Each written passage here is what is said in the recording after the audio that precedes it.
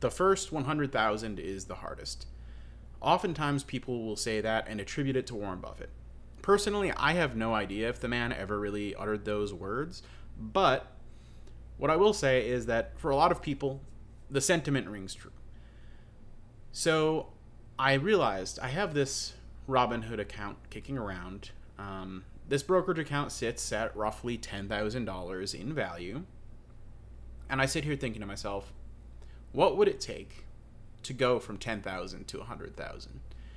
Because I think the typical kind of like middle income level person, if they've got their finances in order, don't live beyond their means, etc., they can probably scrape together a $10,000 account value in a pretty reasonable time frame. But that next level, that 10,000 to 100,000 jump, can seem super daunting by comparison.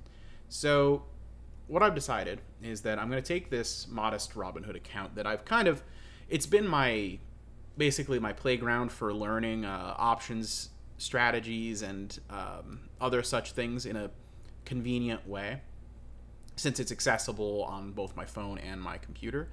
So I'm sitting here saying, hey, I've already got this account. Why not put it to a good use for the people who subscribe to the channel? Why don't we actually put it to the test? How long would it take me to bring this account from 10,000 to 100,000? Now, outside deposits on their own, at my current level of economic means, it would take quite some time. All right, we would not be going anywhere for a while. We would need to eat quite a few Snickers to get through that. So I'm going to be using options premium as a force multiplier on this endeavor. And some of my opening moves have been put on Paramount, put on MPW, call on HPQ. These are sold positions. And then I did buy a leaps on MPW out in 2025 for its expiration.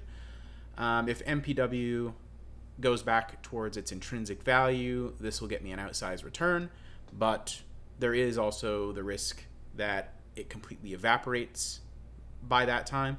So things like that will be a smaller portion of how we allocate this brokerage account. Now, the stocks we hold are Vail, Momo, SWBI, UBX, UWMC, HPQ,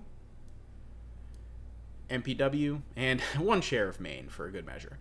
Now, HPQ by dollar amount is the biggest position in the portfolio.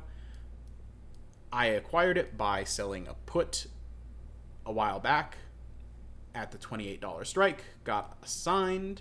As the price has recovered, I have gained 16% on it, and of course have collected dividends and sold calls along the way. So my actual return is easily over 20% or so, I would say, on this, although this page doesn't take that into account. So the other positions, some of them are equally as good, some are not so good, but basically we're going to be doing something similar to that to generate premium. Now, it's called a wheel strategy when you sell puts, take assignment, and then upon assignment start selling calls as your share price recovers. And should the shares get called away, you would get cash, and then you could start selling puts again. Hence, it goes around and around like a wheel.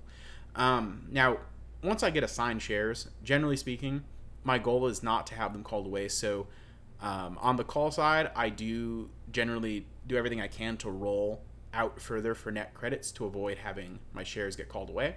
Because as long as I keep the shares in my account, any dividends, etc., keep coming in, even if I have calls sold against those shares. So my hope is that this can become a bit of a virtuous circle, and along with whatever outside contributions I can muster up, we can turn this into a fun little challenge, and we can, watch the clock, see how long it takes me to get from 10K to 100K.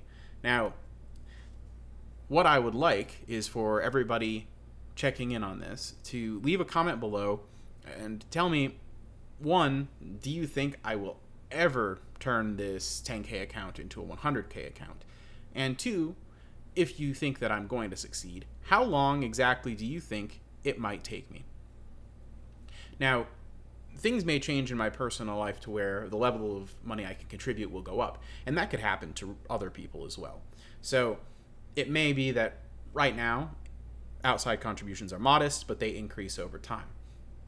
But that should happen in everybody else's life too, right? As time goes on, your means should increase, your career should advance, the income you bring in should go up, and you should be able to build faster, okay? But we're starting from a pretty modest level, and we're just seeing what we can do here, okay? So I encourage you all to subscribe to the channel, to tune in and see how this progresses.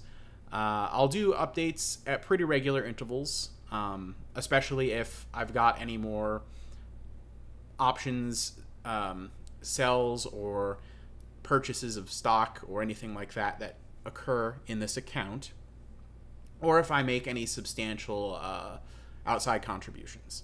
So I hope to see you all in the comment section, and also feel free to hop onto the Discord. Link is in the description. And don't forget, if you join and become a member, it helps me grow the channel, helps me fund challenges like this, and also you get a greater say in what happens on the channel going forward. We have 6 channel members. I know, modest beginnings. When we hit 10, I'm going to be doing something in the M1 Finance YouTube portfolio, which I still plan to continue working on throughout this process.